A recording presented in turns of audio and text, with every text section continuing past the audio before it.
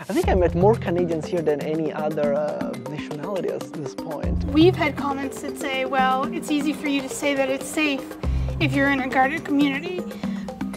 We've encountered a whole different experience of humanity. What do you guys miss the most from Canada? We were getting so close, but then inflation started happening. So I was like, all right, we need something. They say, oh, but the price goes up, the price goes down, Bitcoin's not holding its value. That's sort of like standing in front of a funhouse mirror and trying to measure your height.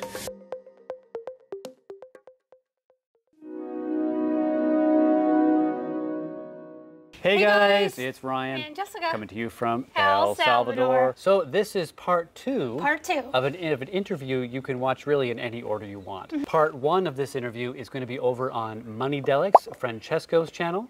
We do a house tour, we talk about where we like to shop, what we like to eat, just the our different journey things. here, yeah, that kind of stuff. And in this portion, we're going to talk more about Bitcoin, we're going to talk about how our perspective on life has changed since coming to El Salvador, our thoughts on the future of El Salvador. You can watch them in either order, but here we're sitting down with Francesco and we're super thrilled to be here. Francesco, thank you so much for this idea. This is a great idea. This is great. Yeah. Thank you guys. I always receive the same questions about El Salvador and I thought, who would answer these questions better than you guys? Well, thank you.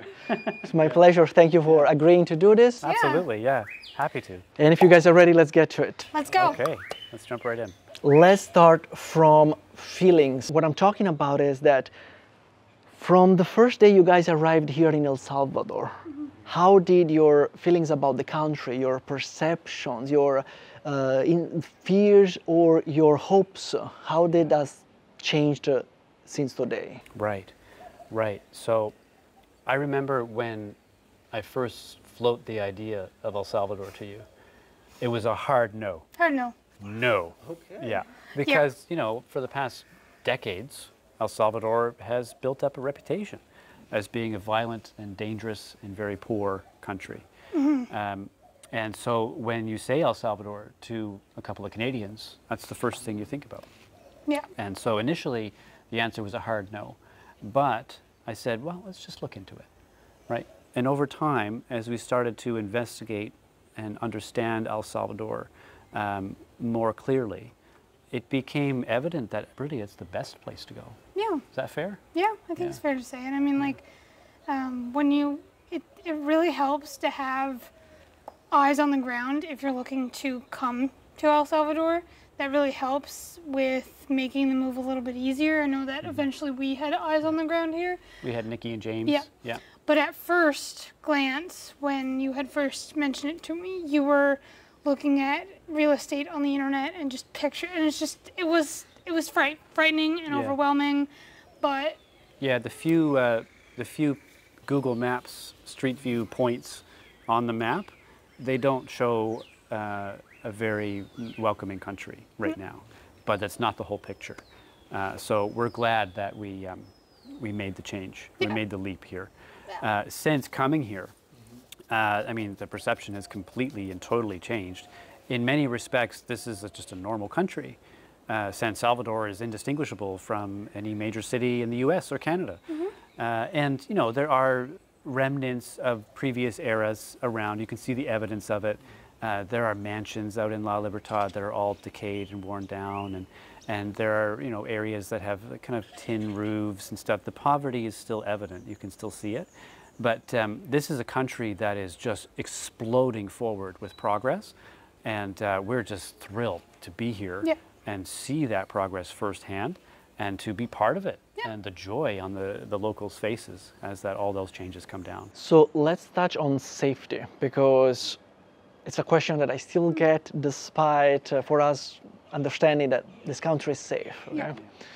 But of course, as you said, the perception from outside is different. So what you guys can say to our audience about safety? It's safe, and I'm going to address this because we've had comments that say, well, it's easy for you to say that it's safe if you're in a guarded community. When we're out and about, doing our everyday things, going to grocery stores, like doing the shop, doing errands that anybody does in a run of a day, you feel safe no matter what. The walls mean nothing here. Yes. You know? Yeah. I think that's... Yeah, when we first got here, in our first week, we didn't know what to expect. I was nervous about Jessica going anywhere on her own. I was nervous going anywhere after dark on my own. But after 2-3 weeks, we started to see that this was not a perception that really lines up with how the country really is. And we just started to feel safer and safer. And really, statistically, right now, since we got here, El Salvador is even safer than when we first arrived. And you're actually more likely to be a victim of violent crime in Toronto than you are here in El Salvador. So that's mind-boggling to us. Yeah. I mean, you can put in that list way more cities. We can put Los Angeles, Chicago, New York, San Francisco. Like, El Salvador right now is safer than pretty much all the big metro areas in the United States and in Canada. Probably, yes. I don't think it's a stretch to say that. Yes, I think that's probably true. Yeah, interesting. Which is like, and that's new. That's only been true for about a year. And it's such a shocking change, especially for the people who live here and grew up here. You know, wasn't long ago you wouldn't leave your house at night. Kids would go straight home from school, they'd go in the house, bars on the windows, doors locked. That was the normal life here. And then almost overnight, suddenly it's safer than what's traditionally understood to be developed and safe countries. Yeah, I have this conversation sometimes with locals and they're still like confused because they are so not used to this level of safety or living their lives like this, going out at night. Like it's crazy. So to touch on what you said earlier, that you guys you can still see the poverty here and the country that is still developing. Is there here something that you guys have learned or experienced that you could have never learned or experienced in Canada? Canada has a reputation for being a kind, friendly, polite place, right? But I think that really that's more accurately described as a passive-aggressive place. Canada has a reputation as being a very free and open society. It's probably more accurate to say that that's true as long as you remain within certain narrow parameters set forth by authorities. So we grew up in that, immersed in that. It was normal for us to really feel limited in what we can say, what we can do. And to always be wondering about the sincerity of others' intentions, and to be, I guess, frequently feeling damned with faint praise, if you get my meaning. Here in El Salvador, and I don't want to speak for you, but jump in if I'm not speaking correctly, we've encountered a whole different experience of humanity.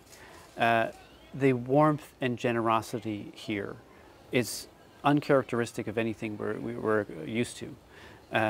Perfect strangers will open their door to you, they'll feed you, they'll help you find where you need to go and what you need to obtain, and they don't expect anything in return. No. In fact, you know, early on when we first arrived in the first couple of months here, we were very guarded, and it was just the guardedness that we had learned in Canada. To protect ourselves, a survival instinct, to always be a little bit suspect of what other people's intentions really are. Yeah. But after we got here, we discovered that that's a maladaptive way of being in El Salvador. To be guarded like that, it doesn't serve you. It actually hinders you in El Salvador. We had to learn to let that guard down and trust people. And that's a seismic shift in our experience of life. Yeah. Yeah. Interesting. What about you, Jessica? Well, that was kind of heavy. Thanks anyway. No kidding. Well, I would have to agree with a lot of what Ryan said. Like, there's this thing about having to keep your guard up and having a wall and not really being able to, like, well, can I trust this person? What's in it for them if they're trying to help me? Can I be genuine? Can I be honest in this situation? Yeah. And there's that, and there's obviously the lighthearted side. Like, no way in Canada would I have ever learned how to cut a coconut with a machete. That's right. You know? You know? Yeah. So. And we're still learning that. Yeah. It's getting cool. better, but the first ones were pretty rough. Yeah. Take some time to get the technique. Yeah. They make it look so easy on the streets. That's Then you go try, wait a second, it doesn't really, it's not that easy as it seems. Right. Jessica, let's say on the female perspective on the country, what's your favorite store here and why? Ironically, as a female, my favorite store in all of El Salvador is a hardware store called Vidri's. And it was in the city, and I don't know what area it is exactly. It's everywhere, there's many. There's many. There's many. Anyway, so that's my favorite store. I don't know if anybody out there who agrees with me, who shares the same love I have for Vidri's, but they literally have everything you need. Yeah. Everything. Yeah. They have the fluid for the tiki torches. That's hard to get. They have the charcoal for the barbecue at a really good price. They have scented candles and all that light other bulbs. stuff and Yeah. anything that you could need. Like and the want. really nice kind of light bulbs. They have that warm light. It's hard to find. And Yeah. they have everything. Yeah. What about you, Ryan? Same thing. Same. Vidri. Yeah. Love going to Vidri. They're friendly to dogs. You can bring your dog in. ASIC's allowed in there as well. Yeah. Ah, interesting. Vidri is also my wife's favorite store, and I recently found out that it's also Tom's favorite store. Yeah. Our other Canadian friend that we did an interview actually, so you can check it out on my channel. More Canadians here than you could possibly think. I think I met more Canadians here than any other nationality at this point. Well, a lot of Canadians are taking off now. After the Emergencies Act was invoked, a lot of Canadians woke up and they didn't recognize their country anymore, and they didn't feel safe in their country anymore, and we're included in that. And I think more Canadians have left than is generally known. Most have gone to Mexico, but the number is probably in the many, many thousands of Canadians who've already left precisely because of how Canada has shifted, lurched really in an authoritarian direction. I mean, it makes sense because what happens in the United States is that people can change state, so Yes. they can pick something different. If they don't like where they are, they can vote with their feet. That's right. But I suppose in Canada, it's not that simple. Like you need to get out of the border, probably. Yeah, it's not quite as, it's more homogenous in Canada. There's one province, Alberta, that tends to be the rebel province. Like the Texas of Yeah. Canada. I think I've heard that. That's funny. Okay. But other provinces are really just variations on a theme. Yeah. Yeah. What do you guys miss the most from Canada at this point? Family. Family. Family, yeah. probably, I mean, other yeah. than maple syrup, Yeah. probably our families. Yeah. Actually, we were just talking about this earlier this week. I have a sister and a nephew. You have Many six, sisters. 7 sisters. 6 sisters. 6 sisters. I can't keep count. 7 including me. Yeah. And, you know, we look north and we follow what's happening there, and it causes us to wonder if we'll ever see them again. Yeah. Because, like, the wisdom of us returning for a visit is questionable. And their willingness to come here for a visit or to move, to live, to stay is also in doubt. And so it's painful sometimes. Yeah. And especially when they're like, well, when are you coming home to visit? And I'm like, I've only been here for less than a year. Not like you. Like, I probably won't be leaving this country for decades until things pipe down a little bit in Canada, if they ever do. But That's how I feel too. And this is the only place in the world that is keeping some sanity and that is actually looking forward and going up and getting better, because everywhere else is just in decline, steep decline. Like, and it doesn't look like there is going to be a wall to this decline. It's very sad, it's scary. Yeah, and the president touched on this in a recent speech. He talked about, and I'll paraphrase here, he talked about how the values that make a society great, the values, the morals that make a society great, are declining in all the countries that previously held them and became great.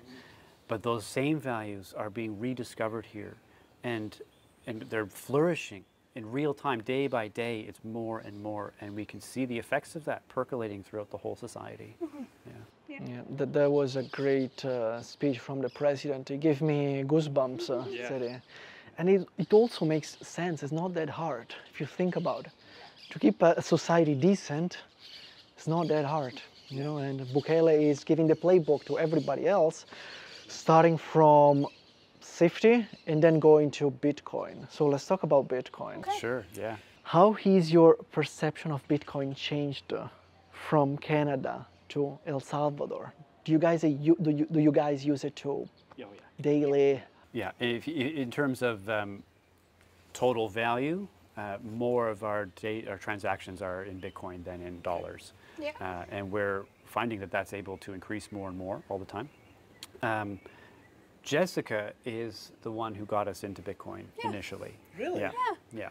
When the Canadian government started printing money and just sending it to everybody because of the lockdowns that they imposed, we started having the conversation about inflation. Like, obviously, this is going to cause inflation down the line in a couple of years. There's no other possible outcome. What do we do with our savings? We want to buy a house. We want to build a house or buy some land. We want a future. And we saw that that was threatened, right? And we looked at gold. We looked at other precious metals. We thought about just dumping it all into real estate now. And then Jessica said, in the midst of that conversation, which was quite animated, she just blurted out, "What about Bitcoin?" Right? So it started as an inflation hedge. Yeah. And as soon as she said that, we started looking at it, because my interest was piqued right away. I was like, "Oh, right, yeah, that sounds awesome." Well, I mean, Yeah. I had, it was on my back, it was on the back burner for like about a year and a half. Oh, and if only you had said so earlier. I know, but I wasn't sure, like, okay, how I came about it was I was listening to one of my old friends, like him and his buddy had a podcast, and they had an episode on Bitcoin, and they don't understand it. They didn't understand it at the time. I don't know if they do now, but I was looking into it, and I was thinking about it, and I was ruminating it, and I was like, this as much as they don't have any idea of what this Bitcoin is, and I don't have any idea at the point what this Bitcoin is, it's something at the time, because we were saving to buy a house or Build a house. And like you said, the inflation, it was like we were getting so close, but then inflation started happening. So I was like, all right, we need something. Yes. We need to look into all the avenues, and we had looked into, like you said, other different types of investments and stuff like that. We sinned. We sinned. We were also into Ethereum and Cardano and. It's okay, I've been there too. Like, I don't hide it. I used to be a shitcoiner. Thanks to El Salvador, I have learned. Yeah. So it's important. That's really like that's where the shift happened. Is once we got here, we found a place where you're not just buying and holding. There, in the Bitcoin community, there's this attitude that's like, don't spend your sats ever, just buy and hold, and it's kind of like a Wall Street bets kind of vibe, you know, like hodl, diamond hands, right? And I don't know, it's a peer-to-peer electronic cash system. It's meant to be used transactionally in a way that's sovereign and which liberates people instead of oppresses them, right? And so the wonderful thing about doing so in El Salvador, where it's legal tender, is you can go to the grocery store and buy your groceries using Bitcoin. You can pay your rent, as we do, in Bitcoin, et cetera, et cetera. And this creates an economy that is circular, and Bitcoin is moving and exchanging for value between people in a way that is unfettered by governments, banks, and all the fallible people who get in the way. That's an amazing thing, and was part of our shift in our perspective on Bitcoin when we first got here. Very interesting. It's also so surprising because usually in the couple is the dude, is the man that gets into this techie stuff, investment stuff, Bitcoin. The first time I hear this, that's funny. Yeah, it is. Yeah, unusual. And to touch on what you said, that's very important. In reality, money, real money, should hold his value. So if your money doesn't hold the value, I mean, that's not money. That's right. That's something that people don't understand because we are so programmed by central banking, fiat, printing. That's very hard for people to wrap their heads around until they go down the Bitcoin rabbit hole, right? Yeah. And this is a common mistake that is made when you talk about holding value. People object. They say, oh, but the price goes up, the price goes down, Bitcoin's not holding its value. But this is using US dollars and other fiat currencies to measure something that can't be measured that way. That's sort of like standing in front of a funhouse mirror and trying to measure your height.